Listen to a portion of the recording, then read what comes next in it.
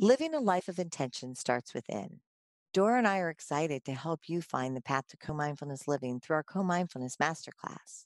Our 7 co mindfulness principles will take you on a remarkable path towards health and happiness. For more information and to sign up for the masterclass, visit comindfulnessproject.com. People are yearning for information. Having the opportunity to encourage people and to educate people and inspire people. It's amazing to be able to say we'll carve out time to take care of ourselves. There's something for everyone. Tony Powell is our guest today on Health Gig. We loved getting to know Tony, and we know you will too. Dubbed a 21st century Renaissance man by the Washington Post, Tony is a choreographer, composer, painter, sculptor, photographer, filmmaker, graphic designer, and writer. He's the graduate of the Juilliard School and directed his own dance company, Tony Powell Music and Movement, for 10 years. He is a native Washingtonian, and we think we can safely say that you definitely have seen Tony's amazing work as a photographer. His work is everywhere in D.C., on the cover of Washington Life, Arena Stage Productions, National Geographic, not to mention a zillion photos of very recognizable people, all the way from Pope Francis to very famous movie stars, to U.S. presidents and regular people too. We're going to talk about Tony's amazing career, his artistic gifts, and his successes. We are also going to talk about resilience and about being faced with life-altering situations and learning to dig deep, really deep, to discover your own strength and courage. Tony does this every day. Welcome to Health Gig, Tony. Thank you. It's my pleasure to be here. We're so excited to talk to you today about so many different things, but we thought we'd start by asking about your remarkable career in the arts. How did you get into the arts, and when did it all begin? It was really a stroke of luck. My mom and dad had the foresight to move out of DC to try to have a better life for me and my brother out here in the suburbs. And so we moved from DC to Montgomery County when I was 9. When I was a student at Chevy Chase Elementary School, that first year when I was in 4th grade there at Chevy Chase, an outreach performance was brought to the school from Howard University. They came and gave a kind of an outreach performance of singing and dancing and acting. And at the end of this kind of a school-wide assembly program, they asked all of the students to get up and dance to this music that they put on. I can still remember it. It was wonderful. I was just having fun. I was just, dancing to the music, and the director of the entire department, he spotted me. And about an hour later, they called me to the office. I was in my classroom, and over the loudspeaker, someone said, "Would Anthony Powell please come to the office?" And I thought that I had done something wrong. I thought that that I hadn't done anything. I was thinking, what did I do? And so I came to the office. I met with the director of the Howard University drama department, and he asked me if I would be interested in auditioning for a show that was going all across Europe, a Broadway musical that had just left Broadway and was going to Europe. I found myself just a month or so or two later, and I was in Switzerland, Germany, and Paris performing Raisin. It had just left Broadway. It was the musical version of the play Raisin in the Sun. It had just left Broadway, and got to see every opera house all across Europe, and it was just wonderful. It was the most important artistic experience of my life, because within this one production, as a young 9-year-old, I was watching how the orchestra, and I was playing music by then. I was already playing piano at that point as a young child at 6 or 7. And by the time I got to Europe and saw an actual orchestra rehearsing, because we produced an album as a result of this production, I got to watch as a kid. They just, I wasn't a part of the orchestra, but I was able to sit in on all of these sessions and watch this, 70-piece orchestra. I got to see how the winds and the strings and the brass and the percussion all came together. And I saw the conductor, and I would emulate him, and I would just imitate his movements. And I knew that this was something that I could do. And I knew it was inside of me because I was already playing music. And I thought, well, maybe I don't want to just play music. Maybe I want to write it. Maybe I want to have other people play what's in my head. And that's what happened later on. And I look back to that experience because I was also a dancer. I got to watch this incredible choreographer, Al Perryman, who's no longer with us, one of the first casualties of the AIDS epidemic. This guy, Al Perryman, was a wonderful choreographer and role model in terms of his professionalism. He was such a good artist. I remember this as a kid. He was so kind to me, and we would often together go and do these kind of press junkets and things together where he would demonstrate some choreography and I would do a little dance, because my character actually had a couple of dancing moments in the show. And so we would often go to do a magazine interview or something together. He was a very good person, but I got to watch how he worked with, 30 dancers. And that became something that I did later on in my life. I made, over 100 ballets for different ballet companies all over the world. And that experience, even though it didn't happen at the time, it planted the seed in me to know that I could write music, that I could be a choreographer, that I could be a dancer, that I could be a singer. That one experience, I think I would have to say, was the fountainhead for me in terms of just realizing that there could be a career doing what I love so much, which is whatever it was, writing, painting. I'm also a painter. It's one of my paintings behind me here. Oh, wow. All of it's the same for me, whether it's a painting, a piece of music, a dance, a piece of poetry, a symphony. It's really all the same. It's about, putting these disparate elements together to make a cohesive whole. So that's what I learned as a child. Well, Tony, everything you're telling us is so incredible. Were you just born this way with these amazing gifts? All I know is that once I saw these things, and this is why I think it's so important to expose children to the arts. I have 4 children myself, and from an early age, I took them to the ballet, I took them to the theater, I took them to hear live music, I made sure they saw paintings. I've taken my children to the Louvre in Paris, to Musée d'Orsay. I made sure that they saw that creativity is probably what most civilizations will be remembered by. The things that artists have produced. When we look back at the Renaissance, we don't think about mundane things. We think about the beautiful paintings and sculptures that were left behind by, Leonardo and Michelangelo and these great artists. We don't think about other things. We really look at what they left behind artistically, culturally. I try to expose them to all these things to give them a well-roundedness that I don't think they would get another way unless they've actually gone and experienced these things. When you went to Europe, did your parents go with you? No, I had a chaperone. There were 100 dancers, singers, and musicians with this performance, with the orchestra and the actors and dancers, and they all came from Howard University. We had 5 main stars from New York. They were opera singers and actors that played my mom and dad and my grandma. The cast came from New York, professional artists from New York, and the dancers and the orchestra all came from college students at Howard University, but they were all incredible artists already in college, and many of them have gone on to do amazing things over the years. My mom and dad were not with me for the 6 months that I was in Europe. They came for 2 weeks, but I had a chaperone. It was amazing to be away from my family and to see the world through the eyes of a 9-year-old with no mom and dad around, So it was pretty amazing. Did your parents expose you to the arts in the same way that you're exposing your own children?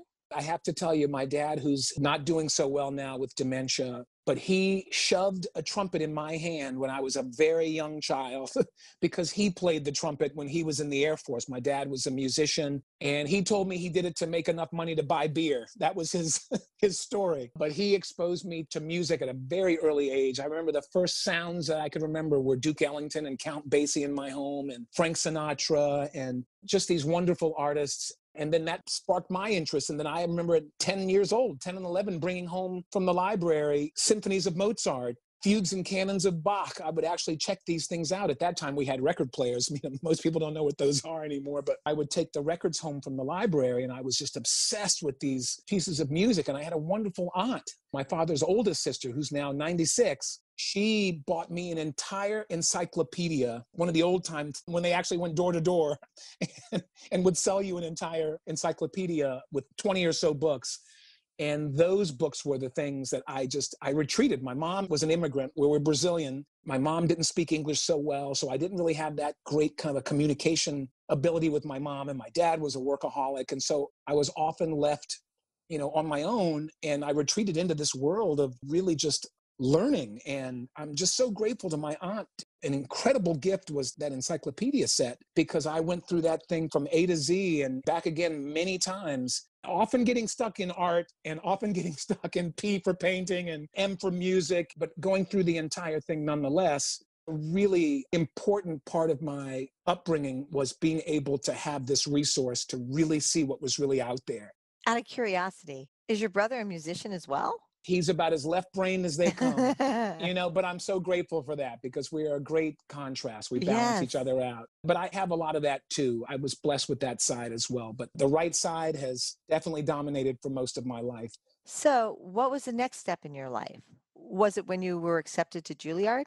It was only going to be two places. I wanted to be an architect. So again, all of the arts for me are the same. So whether that's putting metal, glass, concrete together to make a house, it's the same thing as putting sounds together to make a symphony or orchestral instruments together to make an incredible kind of a tapestry of sound. It's all the same. And so I had either wanted to go to architecture school or I wanted to go to Juilliard.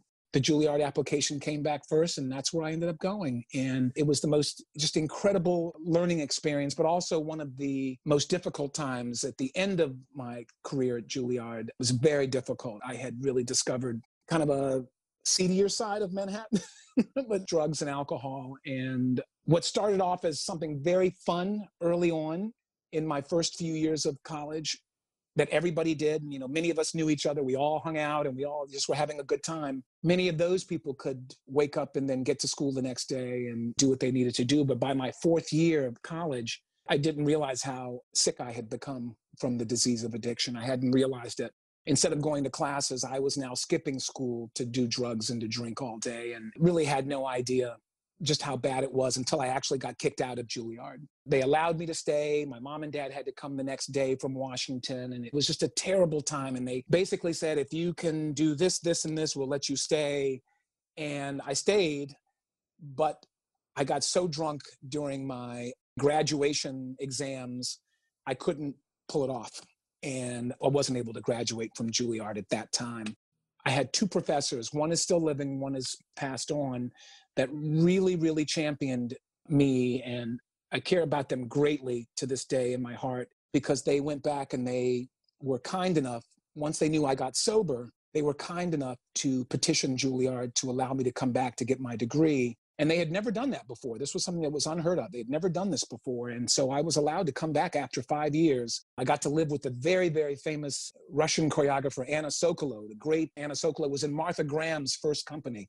This was the great choreographer, Martha Graham. She was in her first company and developed her own career in Manhattan, considered one of the most important modern dance choreographers of all time. And I was blessed to get to live with her when I came back to Juilliard to finish my degree in 1995. And I'm just so grateful that they allowed me to come back because that was one of the first times I could really see a correlation between sobriety and achievement. I had had this terrible experience with being battered down by the addiction. In the years just after being let go from Juilliard, I'd already felt so bad about myself, and being able to get sober and to get that degree was just really a ray of hope, a ray of sunlight. And it showed me that when I'm walking that path, there are only two paths, one of good and one of not so good, And if I'm really doing that good thing, that one that's pointing me towards the light, the beneficent light, that's what I'll call it, that beneficent path, when I'm walking that path, the options are just endless. But I will tell you, when I'm walking that other path, when I'm not doing so well and I'm harming myself and I'm harming others, I mean, the snowball is just so quick. It's awful. But now that I'm on this side of things, I can just see how each new day, life just gets better and better and better with this way of living. I had to start losing things to realize just how valuable life was. And I didn't stay sober. I got my degree and started a company, and within 5 years I was drinking again and lost everything once then, and then got it all back and then lost it one more time. As if the first time wasn't bad enough, I really had to see what it was like to really lose access to my children, my wife. I was married at that point. I started a ballet company and I wrote all the music and did the choreography and the photography and everything, all the grant writing. It was a very successful company for almost a decade. And I met one of my dancers, my principal dancer. She and I started having children, and we got married, and it was a beautiful love story there, but it was punctuated with all of this sickness, with this alcoholism and new children being born and hospitalizations and rehab and detox and psych wards. And, we were talking yesterday, she and I are the best of friends now, but she couldn't handle it. It just got to be too much for her. And after 17 years, she couldn't handle it any longer. And I lost everything. She left, my kids were taken away, my business was shut down. My parents wouldn't let me back into their home. I had no place to go. All of my money was gone. I had used it on drugs and alcohol and squandered it on, hotels and women and all kinds of things. And that was it. It was over. And I had just been written about in the Washington Post. I thought, okay, now I can take a drink successfully. Now I can have a drink. I rested on my laurels and thought that with this adulation, I could now somehow safely drink. With someone who has what I have, one drink will kill me. It may not be that one drink that I take at that moment, but eventually it will catch up and I will die from this disease. And so I had to lose everything just to see how beautiful life is today. And I'm just so grateful that I have a new child. My fourth child has never seen me drink. I'll be 12 years sober, God willing, in a few months. And this is just the greatest thing that's ever happened in my life. But I had to lose absolutely everything to get everything back and to have this incredible solid foundation on which to live now that I wouldn't have had I had it any other way. The universe is beautiful that way. Some people curse the universe. They want to shake a fist at the universe. But everything literally, when I look back and I see, oh, that's why that happened. It's all been beautifully planned out. It's all been perfectly released to me in a way. I thank the universe daily. And this is the way I live now with the way I eat. I've been a very, very strict vegan for a long time now and mostly raw. This is my prayer back to the universe, like we were talking about the other day. This is my prayer back, that thanking the universe for this incredible life, for this opportunity to share with you all what it was like and what it's like now, in hopes that maybe someone can hear this and it'll benefit them. This is really why we're doing any of this, I believe, is to help others. That's what I was missing for so many years. I was missing that component, helping others. I read that when you began drinking again in 2002, you said it was like a river bursting through a dam, that all hell broke loose. It's so funny. And so I say in 2002, I'd already been to so many treatments and detoxes over the years by that point. But what was so different about 2002 was I had just had a company come from Chicago to do one of my works. My own company performed 3 or 4 of my ballets. I had a live symphony playing one of my pieces of music. It was just probably the greatest culmination of all of my work in one place at one time at the Kennedy Center here in DC. And it was sold out and it was just standing room only. And when that last piece of music played, that last note, that last dance step, the entire audience was on their feet within seconds. And there was this feeling of, wow, okay, now I'm okay. And I've had to learn, and this has been life's journey for me, that when I tie my worth, my value, my esteem, so to speak, when I tie that to the opinions or something external outside of me, I'm easily manipulatable. But when I find that source of security and strength inside, when I find that within myself, I'm not affected by anything outside of me. For me, that has been this life's journey, is to overcome myself and to realize that the only work that has to be done is the work within inside of me. I've spent most of my life trying to change my children, trying to change my wife, my employers, my parents. It's absolutely the most futile thing you could possibly do when the answer is looking within. The answer is realizing or trying to figure out, why do I need that external validation? Where does that come from? And I had to do this work, this very, very deep work in the steps of a 12-step program that I'm affiliated with, that really got me to start looking and taking an objective look at myself and to see, why are all these things so challenging for me? Why do I have these resentments? Why do I have these fears? These were things I never wanted to talk about because my father growing up told me, you don't discuss that. I had a very straight shooting dad, wore a gun on his hip my entire life. He was career law enforcement. Crying was not encouraged at any time, and showing feelings wasn't encouraged. That's totally opposite to who I am today. I think the most important thing I can do is to tell someone how I'm feeling. The sensitivity I see in my children is my greatest gift that I've passed on to them, I believe, is that they're able to feel and to have empathy for others and compassion. And these are things that, you can't pay for. You either have them or you don't. You can get to them if you learn to do this work to clear away a lot of this conditioning that you've been raised with. I was raised with that conditioning, and thank God I was able to work with others to see that and to have it removed so I can actually be an open channel to be available to others, to be helpful, to be kind today. You know, I wasn't a kind person when I was drinking. This is all new territory for me, and it's the most beautiful frontier there is. Tony, what do you think caused this sickness, as you call it? Was it chemical or loneliness or something else? I've actually had a psychiatrist once in a treatment center. I've never seen a psychiatrist outside of the treatment environment. When you go into a treatment center, if you've been drinking a lot, you look depressed when you're not drinking. When you get in there, you don't have your alcohol, you're shaking like a leaf, you're very withdrawn, and you look depressed. But once that's gone in a couple of days, I had a psychiatrist tell me once in Laurel, Maryland, at a place called Reality House. I was at this treatment center, and he told me, he said, you know, most people wish they had what you have. I said, well, what's that? He says, you know, you have something called hypomania. I said, well, what's that? And he said, you know, you're not manic and you have probably never been depressed. I was like, no, I've never been depressed a day in my life. He says, but your mood is always elevated. You need very little sleep. You are able to get lots and lots of things done in short periods of time. You're constantly thinking about the next thing. I said, yeah. And he says, well, this is why some people with your condition sometimes like to crash, and they crash and come down from that heightened state by self-medicating. I was like, oh, that's a nice piece of information I didn't, have about myself. But he said, don't worry, many famous people have had it. He says, Thomas Edison had it. Many people have had it who wouldn't sleep for days to create something. And that's what I had. I mean, when you're writing a piece of music, I've written pieces where I didn't go to bed for a day. I'm just spend an entire night working through the night and continue into the next day. I've done that.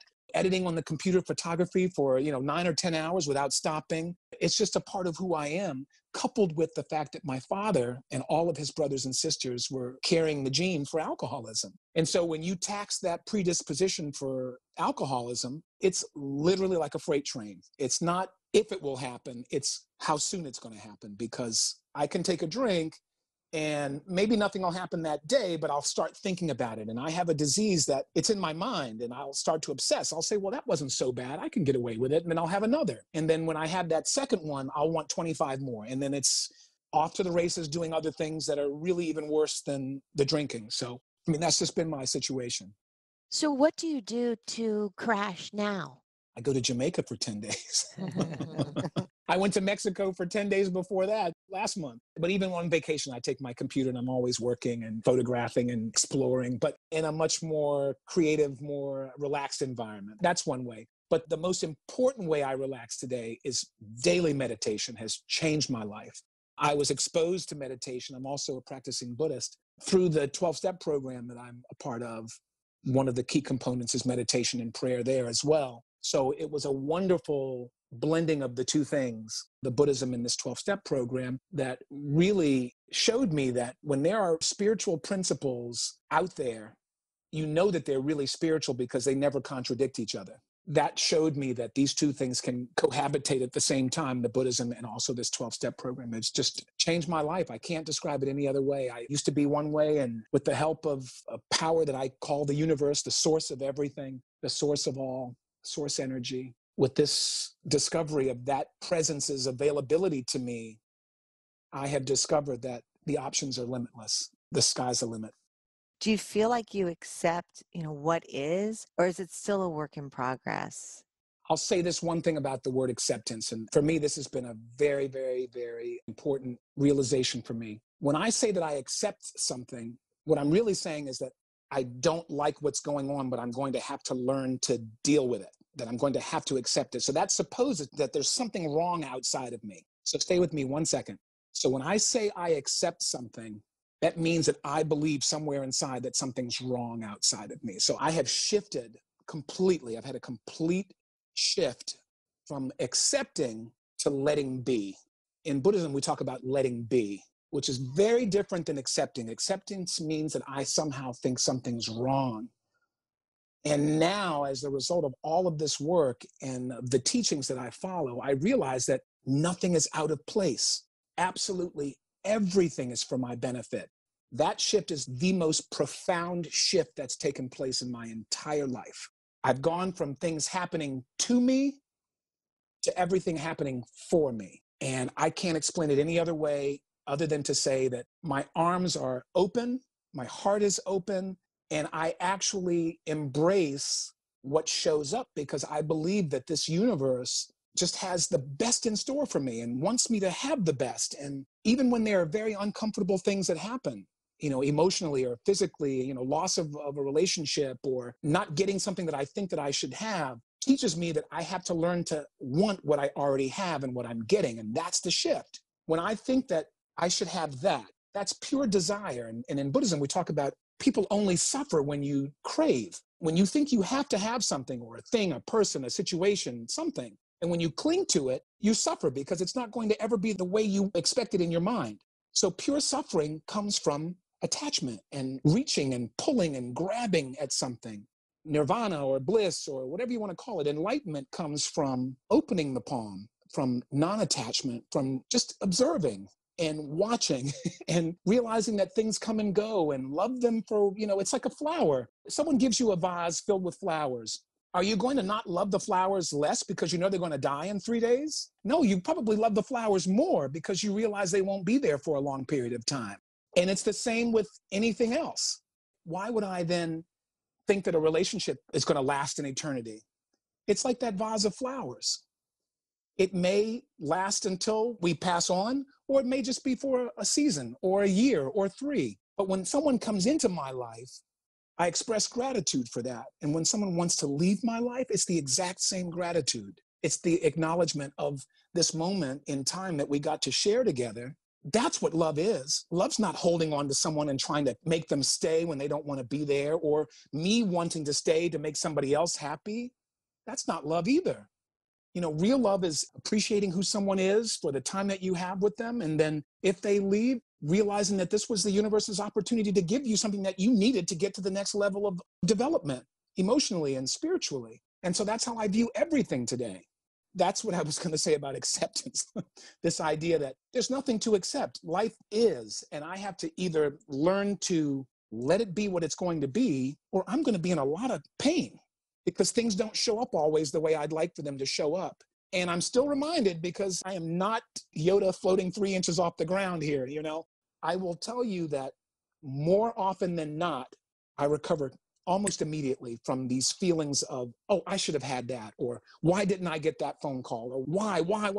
Why is the least spiritual question there is. Allowing is where I've shifted. Just allow and to watch and to see what it brings up inside of me. Paying attention, not judging anything that's coming up inside of me. That's the discipline. That's the practice, to simply watch and not to judge what comes up. I'm really good at beating myself up. You could try, but no one beats me up better than me. No one. So when I learn to watch that voice that comes up sometimes and wants to tell me things about myself, I realize it is just thinking. And I do that. It's a part of my meditation. As I meditate and negative thoughts come in, as I'm meditating, I watch it and just kind of call it what it is. Oh, that's just thinking. And then guess what happens? It disappears. It's like a cloud passing along the horizon. It comes and it goes. And when I learn not to attach to anything that's in my purview, I'm free. But the second I attach to an emotion, a person, an idea, a situation, I suffer because it never stays the way I would like it to stay. So I'm learning not to have a way. And when I don't have a way, I am constantly surprised and amazed at how beautiful life can be. That's where it is. But when I need my relationship to go this way, or my career to go that way, or I need to have an extra 0 on the end of my bank account, whatever it is, I'm trying to dictate what's going on outside of me instead of just allowing what's happening to lead me to the next thing to do. I just do the next thing that shows up. I got a call and said, hey, would you like to do this podcast? And I'm thinking, this must be for my benefit. And now I get a chance to meet you two, and to hear myself talking about these things only helps me and hopefully helps someone else. I get a chance to really reaffirm these things that have literally changed my life. So I can really say thank you, really. You mentioned earlier that you strive to serve others. And one thing that Dora and I have heard you say is that kindness is an antidote, one of the things that we can do to help stop the suffering. Can you talk about that a little bit? When all else fails, smile at somebody, be kind to someone, try to do something and not even let them know about it. These are little things that I thought was just so stupid when I was like, why would you do that? No, I'm mad at them. I want them to feel how mad I am at them. But in those times when I do have a resentment in the past, I don't have them today, I quickly deal with them as they show up. But when I have had very deep resentment towards someone, I was taught to pray for them, to wish for them all the things I wish for myself. In Buddhism, we call it metta, where we constantly are wishing joy to others and ourselves, and peace to others and to ourselves, and prosperity for ourselves and for others. And it has nothing to do with the other person. This is what I'm getting at. It has nothing to do with them. When I say this prayer for the other person, guess who it's really helping? It's helping me. It's nothing to do with them. But this exuding love and exuding kindness is the most powerful thing I can do. It is free. I can love all day long. I can give all the love I have away. And it's the only thing in life that I can give away and then have more of. It is the only thing. If there's something else out there, please tell me. I have not found it yet. But I just give it away to my children, to my girlfriend, to my family, to my employees. I just give it away. And guess what? I end up having more of it. There's nothing better than that. I'm a numbers guy now, you know. I'm really big into profit and loss and risk and reward. And it's the least amount of risk for the most maximum reward you can have. Knowing that you are open and free. That freedom you can't put a price on. Tony, I know this podcast is going to help so many people. And my question is, what advice would you give to families who are going through the same things that you've been through? What I will say, and it's hard to hear this for some people who are going through this, I will say it's a family disease. It's easy to point a finger at that identified alcoholic or drug addict, but generally, and this has been my experience, I work with hundreds of alcoholics and their families over the years. There's usually one parent that allows the behavior to continue because they're afraid that something's going to happen to the kid, and or another parent who is the opposite and who is very, very controlling and unkind about the situation. You've got this dance that takes place in families, lots of secrecy. And what I would suggest is, if the entire family has a part to play, and I'm not pointing a finger at anyone, I'm simply saying that if there's someone really sick in a family, that sickness radiates outward and affects everyone else. And if a family can see that maybe there is some possibility to go and get help as a family unit, to see that there is a family component to it, then I think everyone gets better. But when I think I'm okay, you're the one that has the problem. Oh, but I'm buying your alcohol for you. If I'm the one that's still supporting you and letting you live in the house, what I'm trying to say is everyone has their part to play. If people see that this is not a moral disease, it's not a moral disease. It's not about being bad or good. It's not about, if only you were a good person, you wouldn't have this disease. It has nothing to do with that. This is a chemical, physiological, biochemical disease. It's a spiritual disease as well. Would you be mad at somebody for getting cancer? This is a disease. You wouldn't be angry at someone for having diabetes, but you may get upset with that person if they didn't take their medication, if they didn't take what was prescribed for their treatment. And that's the same thing with alcoholism. This is a primary disease. It's not the symptom of another thing. It is primary. It is the disease itself, is the disease. It has symptoms, but it's not a part of something else. Realizing that it is a medical condition and it can be treated. But if the family can unify and come together to see how they can also be supportive, instead of isolating the individual who has the disease, that's when I think there can be really, really great progress in families. And sometimes I have to say it, nothing changed for me until all avenues were closed for me. When my wife kept taking me back over and over and over again, there was no incentive to stop. But when my wife left me for good, when my parents shut the door on me, when my kids were taken away, when I had no more money, my businesses were shut down, and I literally had nothing, only then was I able to see that, wow, I really have to take a look at myself, because I'd been pointing a finger at everybody else as being the cause of what was going on in my life. And now I realize that, wow, in every one of those situations with my kids, my wife, my employers, and now I'm an employer now myself, I have employees. In all of these situations, I'm the common denominator. It's up to me to try to get better, but I need my family to come along for the ride. And I have to tell you, my family, God bless them, were so supportive. My mom would drive me to meetings and she would take me to the hospital and to different places to try to get me help. She's gone to these family classes and just to get more information about what possible role they could be playing in this situation. And I certainly am not saying any of this to point a finger at anybody at all. I just sharing my experience is that when everyone sees that they may contribute to this dynamic, then everyone can get well. But if just one person gets well, what can happen, especially in a marriage, if just the alcoholic gets better, but the wife who's been enabling the whole time, or who has been the opposite, who's been unkind and mean the entire time, now that the alcoholic is sober, or vice versa, it could be the woman that's I mean, it could be any scenario. Once that person gets well, the relationship tends to fall apart because both people haven't gotten the help they need to move forward together. One has kind of been stunted. And that's usually the person that's resistant to going to get any type of help to see what their part may have been, or to see how they can use some of this stuff that's out there, resources for them to get better and to approach the person that's now sober and, move forward happily as a couple. And I've seen it over and over again. One gets better, the other one doesn't, and the relationship falls apart. I've seen it happen many times. People are so lucky to have you there supporting them. Obviously, you're very passionate about it, and what a gift you are to so many people. And your energy is so wonderful, and we are beyond thrilled to share you with our listeners. We thank you for being on Health Gig. Will you come back so we can continue the conversation? I would love that. It's been a real privilege for me. Thank you for joining us on Health Gig. We loved having you with us. We hope you'll tune in again next week. In the meantime, be sure to like and subscribe to this podcast and follow us on healthgigpod.com. I'm Trisha. And I'm Doro. Be well. To learn more on how to live a co-mindfulness life, visit comindfulnessproject.com.